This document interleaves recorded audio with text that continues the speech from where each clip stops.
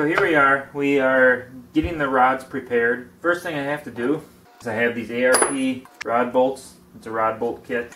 Here's the little instructions for it, or torque specs, whatever you want to call it. So I got to take this kit here. I got to take the rods. I got to take all the bolts out of them and then replace them with these ARP bolts. And I'm doing this first before having them checked. And there's a solid reason for that, and that is the distance, or the circle here, where the bearing actually goes. So right here. If I were to use the factory bolts, which are these guys here, they have this goofy collar, and I'll show you what that reason is in a minute. But if I were to use the factory bolts, they torque to whatever X number of torque, right?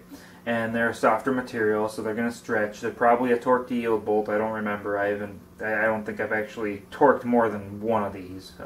I had one that I had to do something on a truck.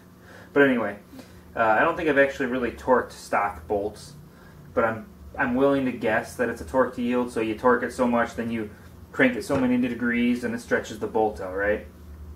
Well, if it's not that, I don't care. Regardless, the torque is going to be different on these bolts than what these bolts are. So these bolts are going to distort the main cap differently than what those bolts are. So I want to put these bolts in order to make sure that they're distorted correctly when I have them checked. There should be enough room. This should be a little bit on the tight side from the factory, and I should have enough room that they can throw it in their hone machine. And their hone machine, it's like it's got a deal sticking out, a peg sticking out, right? And it rotates, and the hone comes through like this, and then there's a piece that it goes up against. So it goes up there, and then they turn this machine on, and they just work it back and forth like this on the hone, where that rod is against there, okay? And that hone will just open this up a little bit and make it round again. So it's got, I think, if I remember correctly, it's got two stones, and then it's got two, I don't know if you call them broaches or what, but they are geared to the stones. So it makes sure that it's an actual circle when it's complete. So I'm going to take it in and have that done, and then they're going to do the same thing on this end on the ones that are tight, and replace the bushings on the ones that are loose. So right now I'm just doing that process, going ahead and throwing all these bolts in. Now, being the ARP bolts, they require ARP lube, and they give you two options on this place card as to what you could do. I do not have the bolt stretch tool yet. I plan on getting one. It's just a matter of time. But it says, ARP recommends using the stretch method when tightening rod bolts. Following the instructions for using a stretch gauge. Stretch the bolts to 0.0065 to 0.0070. And that's in inches. If you do not have a stretch gauge, torque the bolts to 45 foot-pounds using ARP Ultra Torque Fastener Assembly Lubricant. This is their ARP Assembly Lubricant. A log should be kept on the original non-torqued length of each bolt.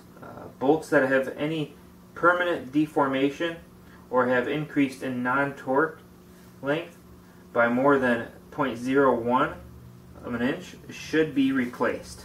The reason that's really there is more for people who are pulling their motors apart for refreshes quite often. This is probably going to be the last time this motor is put together. It's not likely it'll be taken apart. If it is, it'll be once, and that one more time, and that'll be it, kind of a thing. The bolts are not likely to stretch in that time frame. I have had some motors where I've had to take them apart several times, and when that happens, I have taken the bolts and just tossed them. So once they get so old, instead of having the stretch tool, since I don't have the stretch tool, after like 3 refreshes, I just get new one. I might be doing it too often, I might not. I don't know. I just rather not risk it. Now, those collars right here, those are what's keeping this bolt from coming out. See, it doesn't come out, it just stops, right? So that collar is smaller than the threads on there. The threads apparently stick out a little. Yeah, I can feel it. The threads stick out a little bit. So that can't come out of there. This collar is pressed into the hole of the rod. So all I gotta do, take a little punch, whatever. Doesn't take much. It pops right out. I mean, you can see I'm using a pretty small hammer. I'm just holding the rod cap. It's not like I'm putting it in a vise or anything. And they come out pretty easy. So that's all it takes to pop those out of there. And then you can throw them in the junk. And here's that rod cap. Now here's that cracked rod thing. Cracked rod. Wow! Cracked rod thing I was talking about earlier. So, see, it sits seamless right now. You can't even hardly see the seam for where the... If I do that, it's gone pretty much. But there's the crack, right? Now let's do this. Look at that. Not even close to a match. I mean, it is so far off. So you cannot screw these rods up. And if they're off at all, you can see the crack. Once they're on the right spot, there, the crack pretty much disappears.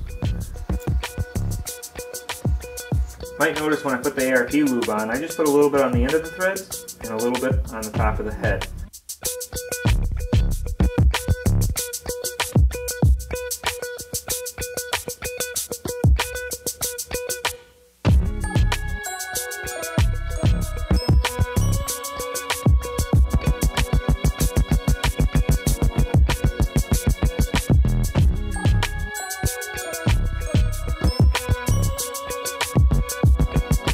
Alright, so I'm preparing for doing this motor, and the first thing I'm doing, aside from, I kind of did a pre-clean of the shop, just swept up a little bit, got rid of the big stuff, you know. But what I'm doing is I'm going top to bottom in the shop, and I'm getting rid of all the dust, pretty much anywhere, as much as I can. Obviously, what stirs up will fall back down on something, but most of it will end up on the floor, and then when I'm off the floor, it'll be nice and clean. So that's why I'm blowing everything around before I start building the motor. Before I even clean the parts. I have the parts laying over there on the floor, and I will be cleaning those next.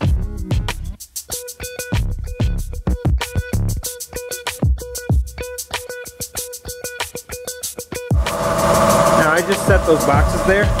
You can see how filthy they are. So that's all the stuff that I took down from up above where I was blowing around. Even you're extremely dirty. Better. Now as I'm doing this, I'm trying to blow it all towards the middle of the garage so I can actually sweep it up.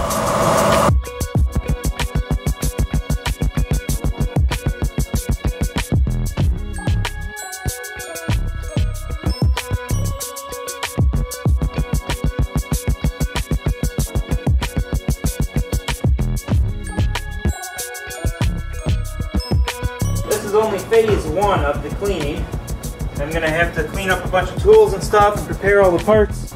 And on top of that, I have to mop several times. I'm going to do an extraordinary job on this round with this motor.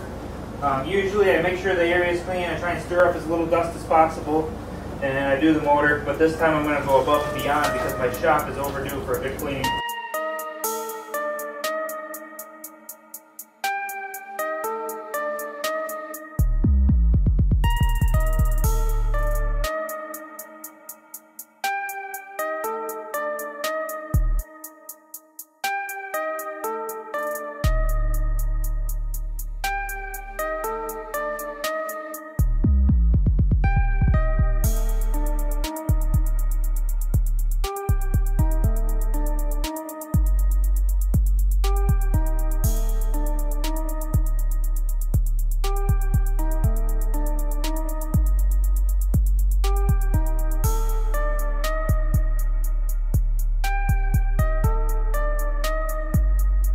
So I'm going to leave this wrap for now, clean it later. I have to cut the keyway into here for the balancer, so I'm going to do that before I actually clean this off, because that's going to create some grindings. Notice how I'm wrapping everything in cellophane or saran wrap or whatever. It's after I clean it, it's to protect it to keep it from getting dirty while I do other things, because I still have to clean the shop up some more. But I'm basically just trying to prepare as much as I can for the engine and assembly. Now the crankshaft, connecting rods, pistons, all that stuff has been balanced, and when I get it balanced from this guy, it actually comes with a balance sheet. This company does pretty good. They take the time to give you all the different balance numbers that it comes out as, and they go as far as the locks, the rings, the the reciprocating mass. They do a end-to-end balance. They make sure everything's exactly perfect. Now these are factory rods, and one of these I had to replace. So the thing is, one of these measured incorrectly, so it says do not use. I had them check the bearing out of round, etc. And yeah, this one is bad. So you can notice how everything is just cast in coloration and tone. The balanced, once they're balanced, this one is the replacement for that one. It has absolutely nothing done to it because this one was the lightest overall rod. So both ends apparently must have been lighter weight than the rest of the rods that were with the motor. So he left this one alone and based the balancing off of this rod. So it ends up being, the rest of them get ground in various areas. I see two edges ground here, a little bit there, a little bit there. Sometimes they'll go here, but it doesn't look like he did, probably because of the rod bolt thread. He didn't have enough material there. But you can see this side is all shined up and ground. Along with that, I had them size the bushings to make them appropriate size for the pins. And turns out they were all tight according to the new pins. So everything is set to its proper size and should be good to go. I just got to clean all the parts off and coat them in WD, and then we'll be set to assemble.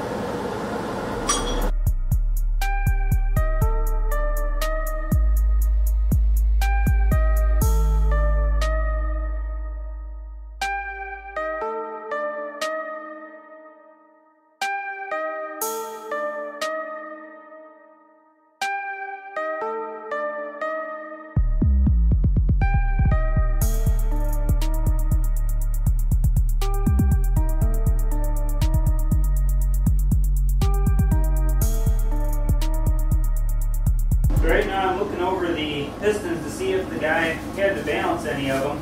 Every once in a while you get lucky and they don't have to get cut up, but it's very rare. Usually they have to be cut at least a little bit to get them to come into balance.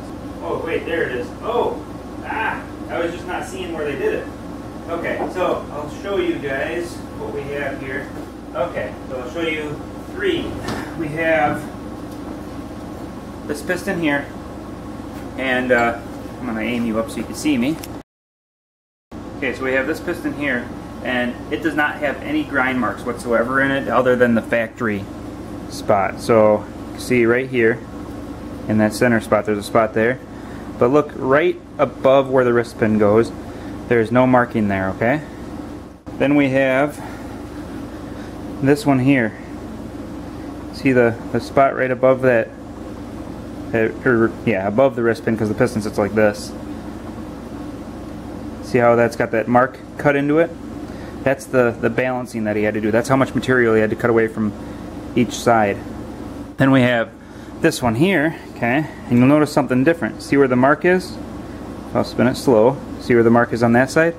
Notice the mark is shifted this way. So when he balances these things, he goes to the extreme of not just setting it on a scale and going, okay, I gotta make it X number of weight.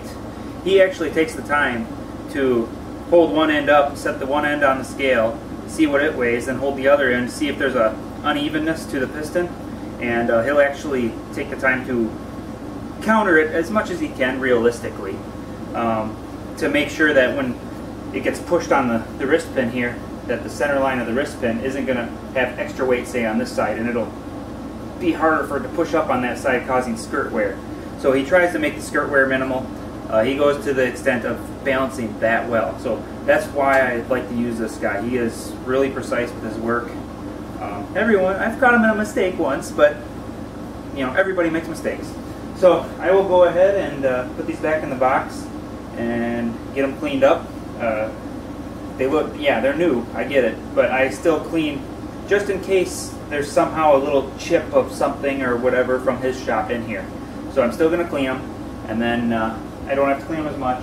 I'll put them back in the box, set the box over where the other parts are, and we'll continue. Another note I want to make is normally this guy, he takes the wrist pins even. He goes as far as the wrist pins. Normally when I get this box from him, he has the wrist pins sitting with the piston, And that's because sometimes the wrist pins are just a little bit off, a half a gram or whatever. So he'll match the wrist pin weight to the actual piston weight to make it as close as possible to being exactly the same on all of them.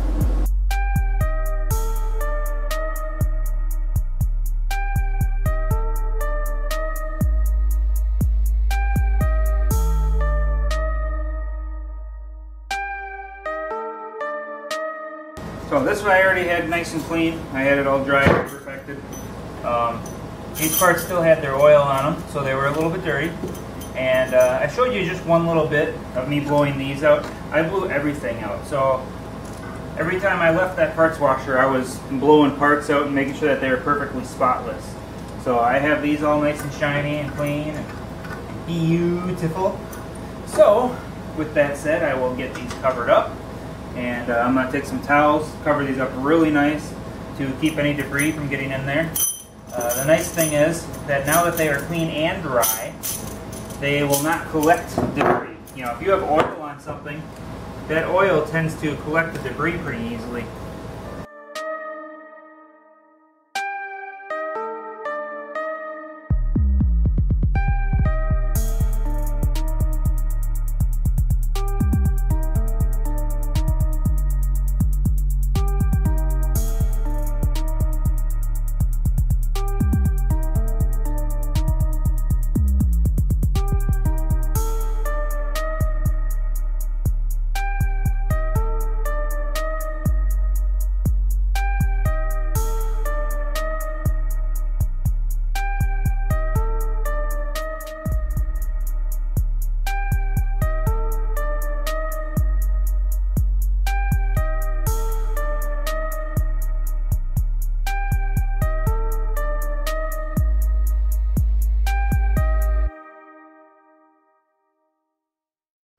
Well, it has reached the end of the day today. I got the block, I have the studs, which unfortunately I ordered the wrong ones in the first place. So, small block Chevy or small block LS, one main stud kit is what they ended up selling me at the machine shop because apparently I somehow accidentally ordered small block Chevy LS WP Warhawk LS aluminum block MSK, whatever the heck that is. He's thinking it's like a Warhawk block or something, I don't know, maybe a World block. I didn't even look at them, I just got them in the mail and assumed they were right. I'm going to take a look quick here. Oh wow, they are way different. Goofy looking. They have this different size thread here. That is an unusual looking stud. Not even close to long enough, I can tell that much right away. Oh, and these little bolts for the sides are way smaller. Weird. Yeah, those definitely aren't right. So yeah, I gotta send these back now. I don't know if maybe they just sent me the wrong stinking ones or if I actually ordered the wrong ones by accident. But somehow I ended up with the wrong ones. So I'll get that corrected. But the main was line honed. The bores are bored out 20 thousandths over, and the deck was trued up, and the rest of the block looks good. So now I just got to take it and do the assembly, and hope you guys can join me for the assembly part of this motor on the next video that I provide for you. Thanks for watching.